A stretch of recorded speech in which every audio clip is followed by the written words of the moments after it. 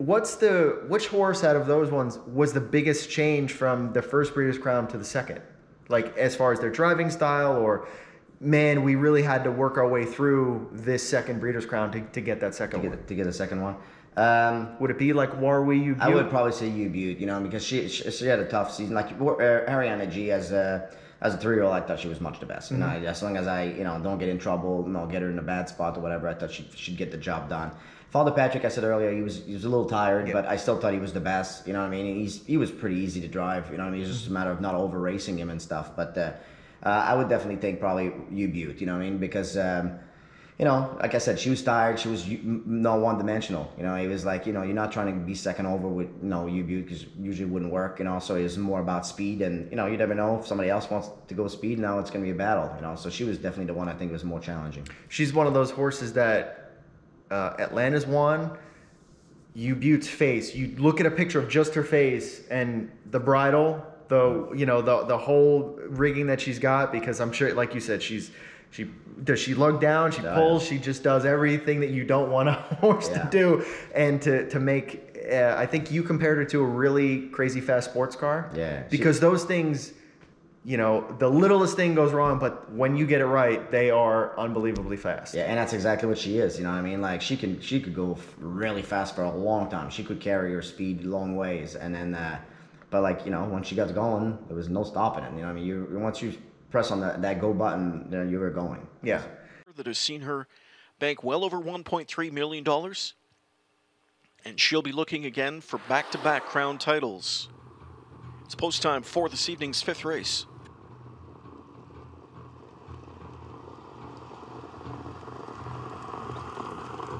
The gate picks up speed. Fifth race field set for a start.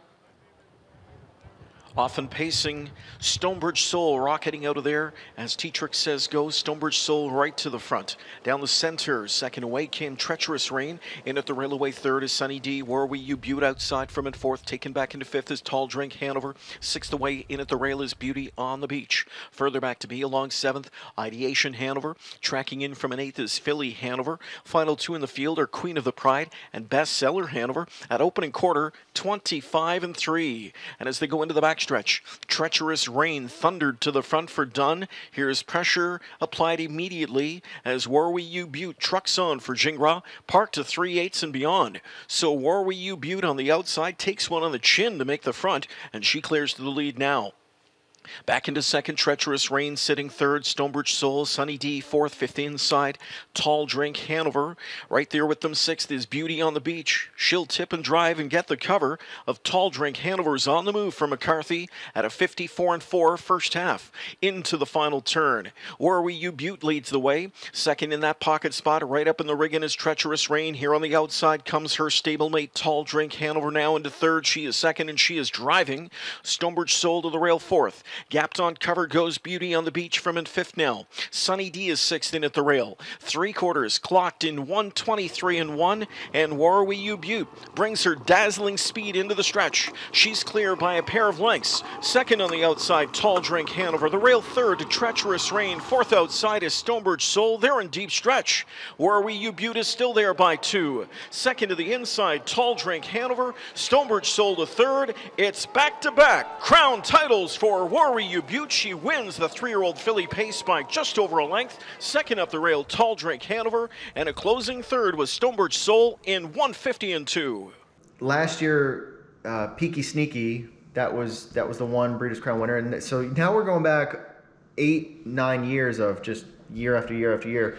With Peaky Sneaky, like that was, you had two favorites just destroying each other. You had Lion Sentinel and Party Girl Hill, and you're just sitting there in the 2-hole watching it unfold. I mean, it's not a spot you're really used to, because you're usually one of the guys on front battling it out. But when you're following a horse like Party Girl Hill and then the other favorite is attacking her, that's probably as good of a outcome as you can hope for, right? Oh yeah, I thought the only way. I mean, I wasn't going in there, I'm not gonna lie, thinking I'm gonna beat Party Girl Hill. She'd been unreal. You know what I mean? Like, but I did think that, you know, if I could be in the 2-hole and Timmy was first up, that I could be second. You know, I thought that was the way of like trying to split those two anyway. You know, but then they're going at it a little bit in the turn. But even then, I thought Party Girl Hill, the minute like Dex will step on the gas, he's just gonna hit another gear and leave me. You know what I mean? So top of the stretch, I'm waiting for him to to go. Yeah. You know what I mean? And I'm like, all right, like mine still feel pretty good. You know what I mean? Like I'm not. Maybe I'll pace with him. I'm gonna be second anyway because I figure at that point I thought I had Timmy beat,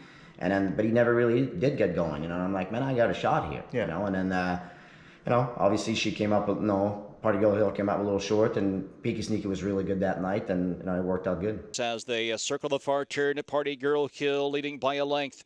Peaky Sneaky to the inside, waiting patiently there in second. And to the outside, Lion Sentinel into contention now. She's third. Down along the pylons, Rocknificent. They reach 3/4 in 1:21.3. Into the stretch, racing for home of the Breeders' Crown. It's Party Girl Hill leading the way. Lion Sentinel there at her wheel in second. Peaky Sneaky waits for the inside lane. Petticoat to business to the inside is Rocknificent. Now less than a 16th to go. To the outside, Lion Sentinel between horses. Party Girl Hill to the inside. Peaky Sneaky getting through to win the Breeders' Crown in a stakes record 149. We'll kind of finish it off with Tall Dark Stranger. I mean, it's the only DQ in history, and I'm not interested in the whole thing. It's a DQ, it is what it is. But that horse, it's like every race, it's gotta be annoying. Can't we just win by 5 one time? Can't we just one time stop letting horses by you and come? But for a 2-year-old to had every right to just stop. And like you said, you could see in the video, he's coming back. Like that's happened 3 or 4 times before, and then it happened in the Meadowlands Pace, and it happened a bunch of other times. It's like very rarely does a horse do that, and had every right to just stop. And she's like, no, I'm good for tonight. I'm just gonna pack it in. Yeah, but that's just who he was, and nobody believed me that night, other than people that knows the horse. You know what I mean? But like he was 100% coming back, and then perfect example, like you just said, is the Meadowland Pace. Pappy Rob, he's a great horse. I think he was super fast, but he did the same thing in the Meadowland Pace. We almost hooked again. Like he darted in towards me, and but I was ready that night. I gave myself a little room. I was ready for him maybe to come back. And Stranger is just tough. He just wants to fight, you know what I mean? And he got the job done most of the time fighting. He likes to let them come to him, and then the minute he hear them, he would hit another gear. Pappy Rob got by me a couple times because he was crazy good horse, you know what I mean? And he was fast. He was probably quicker, pure speed than Stranger was, but Stranger was just tough, and it was a winner. I mean, when you play a Madden game or a hockey game, there's 40 attributes. It's not just one. It's not just speed. Exactly. It's got to be speed, heart, consistency, gait, straightness. So all those things count for how a horse is going to win. Exactly, and all his attributes are all there at the top. Right. You know what I mean? Now, like I said, speed others might have a little more speed, but the grit, the toughness, the gait, he had it all. Was the 3-year-old year last year? He just gets beat. One of the greatest, probably Breeders' Crowns ever. I know you're on the losing side of it, but as a fan, maybe you can appreciate how amazing that race was. There was 7 across the track. Everybody's fanning out, and it's like, how did he still get second? Like he should have. Again, he had another horse would have been like, yeah, I'm good tonight. I'm going to finish 7th, but no, he finished second, and just the horse that's way out in left field, Sand Between My Toes just comes in and nips him at the wire. Was that a race out of all the losses you've had? Is that the one that's like, yeah, that one hurt because at the top of the stretch, I'm like, man, he doesn't have it tonight. You know what I mean? But I was hoping that once they get to him, he'll go. Then halfway down the stretch, I'm like, I'm gonna not maybe get a check here. Right. I'm starting looking around, and I'm driving on him, and I'm like, there's a lot of horses. Yeah. You know what I mean? But then right down at the wire, I didn't see the other horse all the way on the outside, but I'm like, all the ones around me, I'm like, I think I got them all. Yeah. You know what I mean? But he's just, that one hurt obviously because he would have been capped off his incredible career, and then. But I think people had respect for him by then. You know what I mean? People know how much of a fighter he was, and I mean, no disrespect to Sun Between My Toes. He won the race fair and square, and congrats to them. I wish he was a little closer to me, but that's the ifs don't change anything. Yeah. We were second, and but the horse raced great. It's the Breeders' Crown for 3-year-old pacing colts and geldings, presented by Diamond Creek Farm.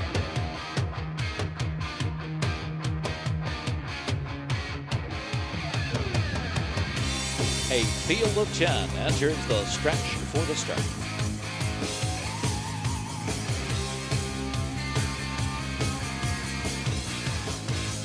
Here they come. And they're off in the Breeders' Crown. First away for the lead, Warwe Vital Cattle Wash right there alongside. Tall Dark Stranger comes out in third. No Losing is hustled out fourth. Elver Hanover slipping through to the inside fifth. Manticore coming away sixth. Captain Barboza falls in line seventh as they step into the first turn. Save Me a Dance is eighth.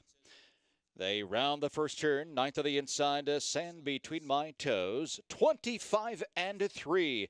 A hot opening quarter here, set by Cattle Wash and David Miller. And to the outside, here comes Tall Dark Stranger. Tall Dark Stranger powers on by, taking command the nose and neck a length. Cattle Wash on the inside. Miller yielding for the pocket seat in second behind the heavy favorite, with Warwe Vital gapping third now. Inside to fourth, No Losing. Fifth to the inside, it's Elver Hanover. Out and underway, Captain Barboza. Down on the pylons, it's Manticore and Save Me a Dance. For the back, Sand Between My Toes, the half, 52 and 3 as they charge into the far turn. Tall Dark Stranger a length. Cattle Wash right there on his back into second as No Losing moves into contention third to the outside. He's just two off the leader now, and right there in his back, Captain Barboza. They pass the three quarters in 120 and 3. They're in the stretch, racing for a home with the Breeders' Crown, led by Tall Dark Stranger. To the inside, Cattle Wash now with Racing Room. No Losing to the outside. Captain Barboza still a threat. Down to the inside, Warwe Vital into the passing lane. It's a cavalry charge to the wire. Tall Dark Stranger under attack on the inside. Cattle Wash and a host of others down to the line. Tall Dark Stranger, Cattle Wash, and on the far outside was Sand Between My Toes. It's too close to call into the Breeders' Crown.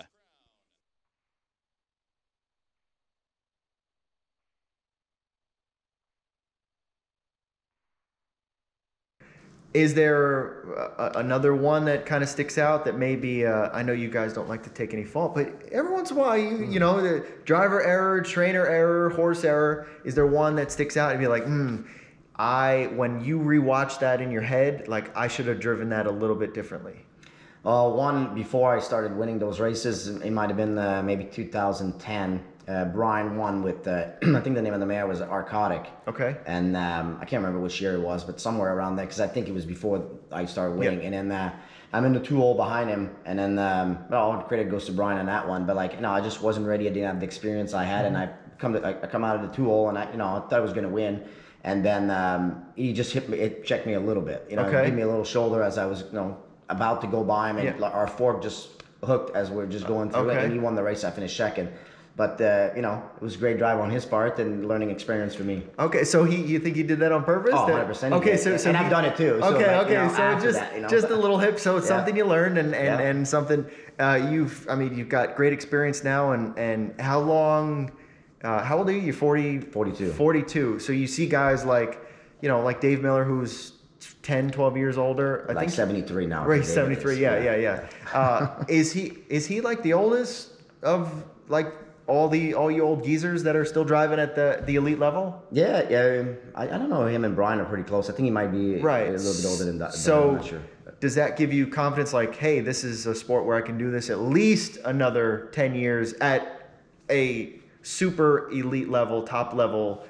Or do you want to go further? Is there like, do you ever look at your future like that? Yeah, I'm not going to keep going until I'm 60, 65. It's not something I'm looking forward to do. Like, I hope I'd still have another 10, 12, 13 years from then. Like, but at some point when I'm 55 or something like that, I'd like to be able to, slow it down a little bit. If maybe do it like David does, once the kids are in college. Goes in clean stalls in Florida. Yeah, exactly. Yeah. But I don't know about the cleaning stalls. You're not going to, okay. No, but I do want to enjoy life, you know what I mean? I do want to travel. I don't want to take, I'm not going to be racing in the winters, once the kids are in college and stuff. But hopefully, health willing and stuff like that. And obviously, if still have power to drive, to keep going till I'm in my 50s for sure. Yeah, another 10, 12, 15 years.